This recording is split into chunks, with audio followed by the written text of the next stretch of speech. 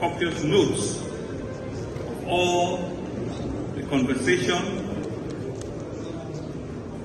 the goodwill messages, the high points, the keynote speaker, all of the comments thereafter, all of the suggestions from the floor.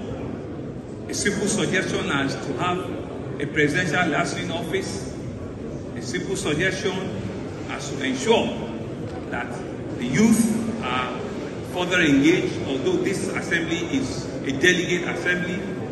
So all of those notes, all of the ideas are being put together because of the detail of what we need to do.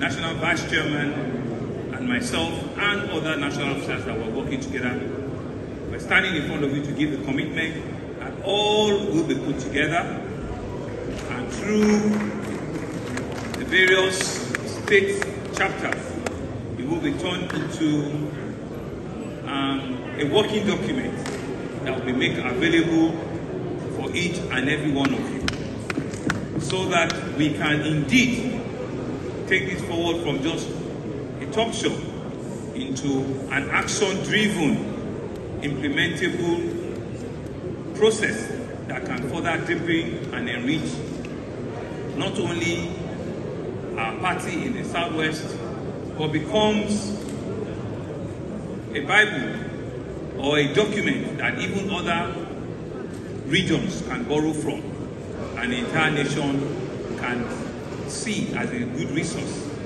and Mr. President also can play with. So we want to assure you, and my boy is here to also give his voice, that we will be doing that very, very shortly, and be passing it through the various states chairmen to every of the delegates that have participated at this APC Southwest Assembly. The Literal Governor has spoken. He has spoken well. Those in favor say aye. Aye. Those against say nay.